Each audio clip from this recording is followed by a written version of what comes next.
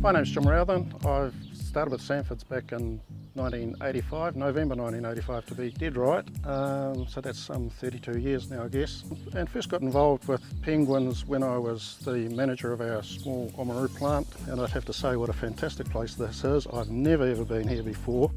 Hi, how are you, Jim? Oh, fine. Lovely to catch up after all this time.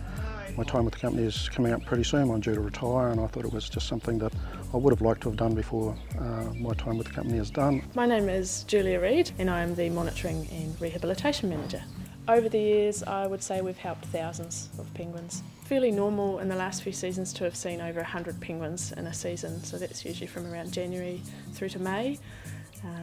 Our busiest season we had 187 penguins. Silverside is the fish that's given to us by Sanford's, and it is a brilliant fish for feeding in our rehabilitation facility.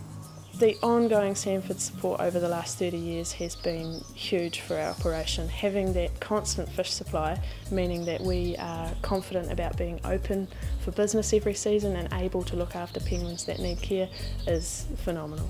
Oh, isn't he lovely?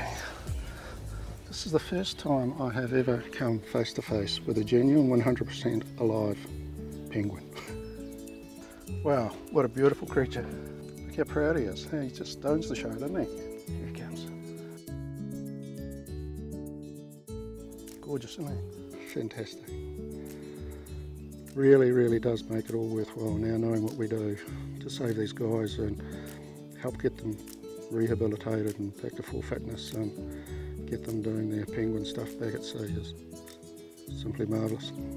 To have seen what we've seen here today is something very special. I'm pleased that I've done it.